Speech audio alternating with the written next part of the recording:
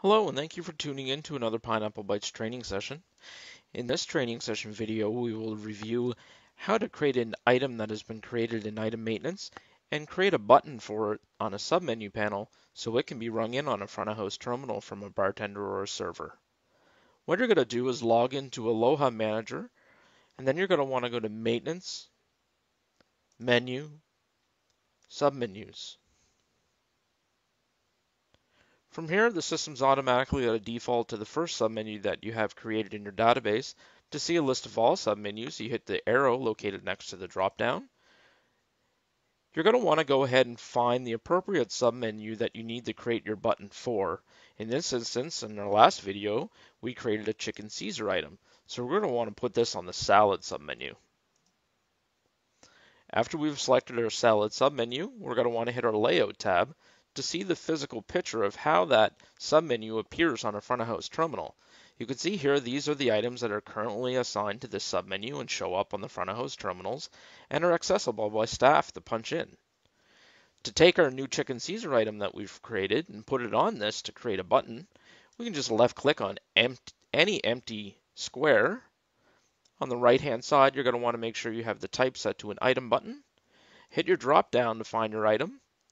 You can start typing in your item name, and the system will automatically filter out anything that has the word that you're typing in there that make it easier for you to find your item that you created. Here's our chicken Caesar we created at 1080. We're going to select that. We've assigned an item level price to that chicken Caesar in the previous video, so it's automatically going to default to item price. You can see here it's grayed out as $2.50 because we can't actually change that price here. That price is changed on the item itself. We can go ahead and hit save on that.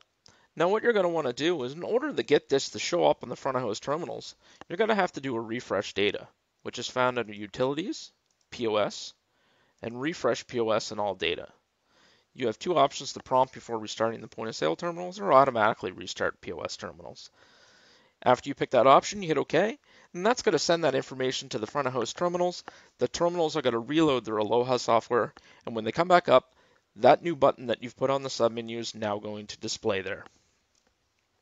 If you need to move around items on the submenu, you can simply just left click on the appropriate item and drag it to a new spot that you need it to be on that actual submenu.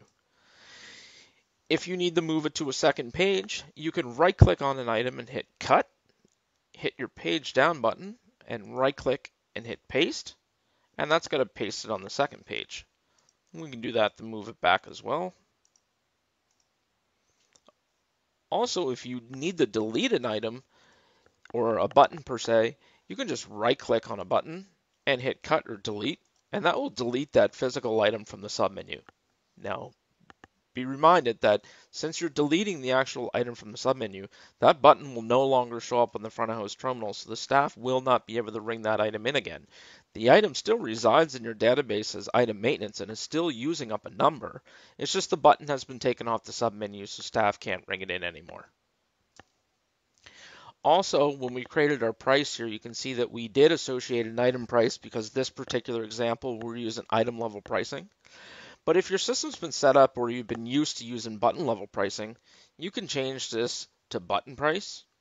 And you can go ahead and manually type in your price pre-tax and go ahead and hit save. That is basically taking an item that you've created in item maintenance, assigning it to a submenu panel, and then pushing through a refresh to send that information to the terminal so the staff is able to ring in that item now. Thank you for tuning in to another Pineapple Bytes video session, and I hope this was helpful.